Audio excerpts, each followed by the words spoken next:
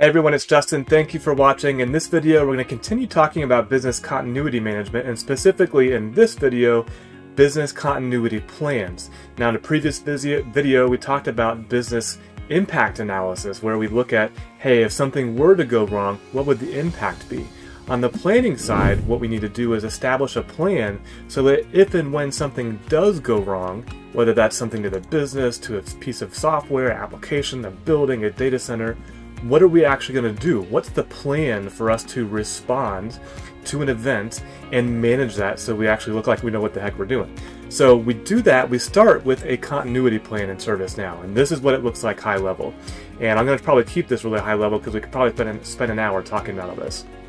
Number one, right up front, you can see I have some high level overview details about a continuity plan. What's in scope? And of the things in scope, what's the least recovery time objective? You see there's 72 hours is the least RTO for all the things. So at a minimum, we'll start recovering in this business continuity plan within 72 hours. How many recovery teams are assigned to this plan? Okay, so right now we don't have any recovery teams. How much documentation is associated with this? You'll see in the documentation that it's big on checklists, which are usually part of some DR or business continuity plan, printed in a binder in the old days. In the new days, we got them in ServiceNow. And the last piece here is recovery tasks. So who do we need to do something, and how can we assign that to them so they do it and get it done in order for us to recover as quickly as possible? Now over here we've got some dependencies by loss scenarios at the very bottom here. So I have a loss of workplace scenario that has a recovery strategy in this particular continuity plan.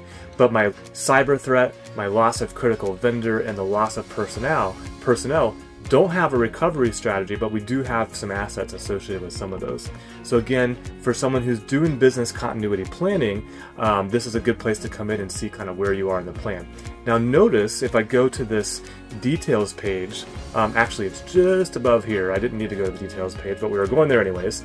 I've got a state for this. So think of your continuity plan as a living and breathing document that is going to be drafted, revised, approved, revised, approved, retired, or archived. It's going to evolve over time because you're going to go through a crisis or an event and you're going to modify it. You're going to change some part of that. Over on the left here on the details tab, we got some basic details.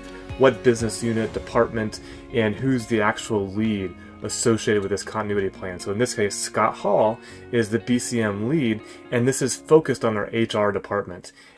It is a continuity plan, but you can see you've got recovery and crisis response plans too, so you can differentiate between the three items there. And then we have an owner, Allie Pumphrey here, who's the plan owner, right? So somebody here, Scott, who understands business continuity management, but Allie is probably a high-level director, VP, who's the owner for the actual plan. Any activity we'd see there. Let's jump over to scope. We can see, okay, for this continuity plan, it's looking at 4 different business processes, like AP, AR, customer support, and hire to retire, 2 of which have an RTO, none of which have an RPO. We covered RTO and RPO in our business impact analysis videos. So if we wanted to add something there, we definitely could do that. Now the documentation piece of this, we get to create these sections as much as we want. So I can come up here and do a new section and start drafting a new section. You'll see where this comes in when we actually go make a PDF out of this. This is the plan overview. It's got scope, objectives, some definitions, assumptions, a glossary of things right there. Notice we've got a template ability here, so we can put some templates out there for people to get quick started and use it and not have to kind of reinvent the wheel for every plan. Here's a checklist, so you can see there in the first 30 minutes we need to do this, in the first hour we need to do that, and then in the ongoing we need to monitor personnel, right? These are things that you'd want to do in a crisis.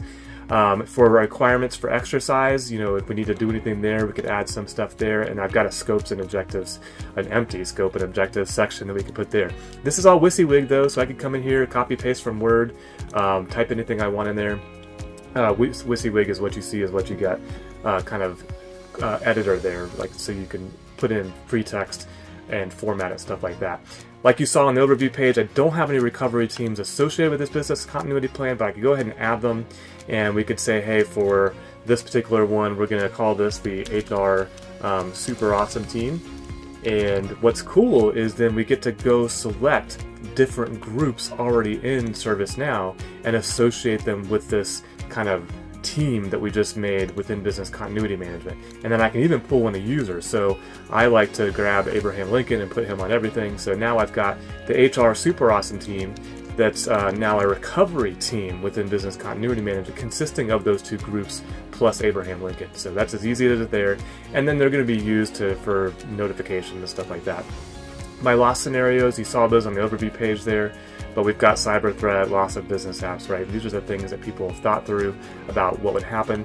And then if we have those loss scenarios, what are the tasks required to recover? Okay, so this is notifying recovery personnel, completing damage assessment, right? You can create as many tasks as you want. I can just come in here and click new, create a task, give it an ID. We can pull in different scope and dependencies and have all those associations with those things in our plan. Last here, we got users, locations, and vendors that we can associate with our business continuity plan. This again is keeping us organized so that we know what to do with this. I had a video on this for the San Diego release, but I'll highlight it again. There's a copy feature on these business continuity plans so you can copy them and do it a lot easier. Last thing to cover is that generate PDF button, which I just hit. And what that does, if we go back to the details section, it creates a PDF of the business continuity plan. So you can take this and print it and put it in a binder if that's a requirement. Sometimes people need physical copies of things. If I open the PDF, you can see now I've got all that documentation you saw in those tabs there. I got my checklist. I've got the empty sections that I didn't put anything in there for exercise requirements and scope and objectives. What teams? So there's my HR super awesome team with the groups and users. So if I'm looking at a piece of paper, I know I need analytics in the Apache support group plus Abraham Lincoln in order to work on this. Here's my loss scenarios and strategies for recovering from those, and then I got my recovery task associated with that. And I've got the users that are associated with it there. So that is a business continuity plan within ServiceNow. And I'm going to close out this PDF and just hop back to this overview here. And I'll emphasize again the states here. So it's going to be a continual process of creating these, updating them, doing exercises, and heaven forbid having actual events where you have to execute your plan in order to recover and restore services, restore functions. I hope you found this video helpful. If you did, please like, please subscribe, or share it with somebody who you think might be interested. And until next time, don't forget to always be learning.